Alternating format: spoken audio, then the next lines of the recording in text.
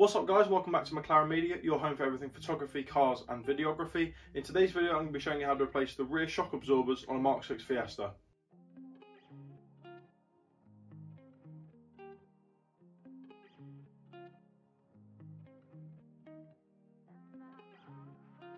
Okay guys, so the stuff you'll need for this install, obviously you're going to need a good jack, you're going to need some decent axle stands, and you're going to need something to chock the front wheels so it doesn't roll away.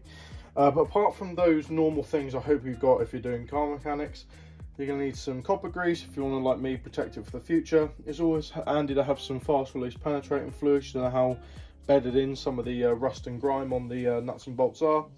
Probably a decent sized breaker bar. You don't necessarily need them, you can use force on the ratchet and that, but obviously, you know, the more leverage, the more torque you're going to have on something. You're going to need a decent ratchet with an extension.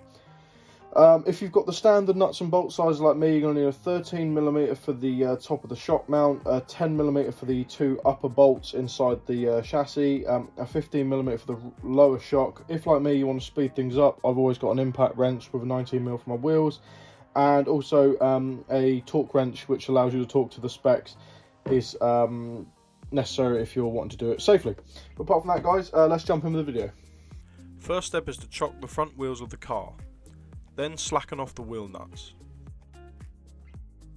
Jack up the rear of the car and secure using axle stands.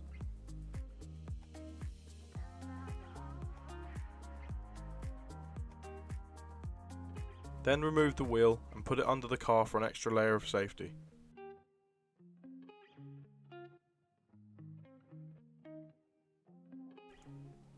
The rear shocks on a Fiesta are independent from the springs and are held in with one lower bolt and two upper bolts.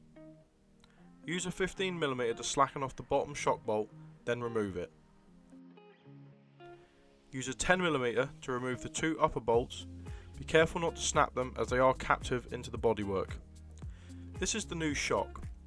Notice how it takes a lot to push it down, and then when it wants to, it returns to the extension position. This is the old shock, really easy to push down and no return, so it's definitely worth the replacement. Put the old shock in a vise and use a 13mm to remove the old nut holding the mounting area on.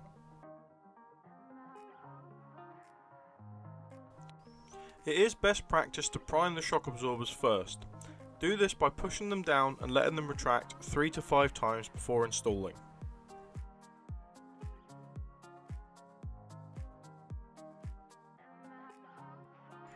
Put the new shock in a vise and then reuse the dust cover and bump stop and top mount, unless you are replacing all of these things.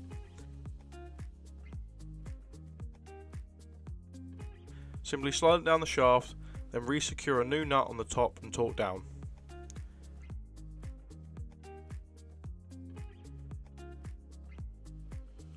It's best practice to spray some copper grease on all the bolts before reinstalling into the car. Line the shock up with the holes and reinsert the bolts to hold it in place. You may have to compress the shock to allow it to fit into the mounting areas if, like me, you've got lowered springs. Then use the 15mm to secure the bottom mounting bolt, then spray some copper grease on it, then finally torque the top ones down, then reattach the wheel and off you go.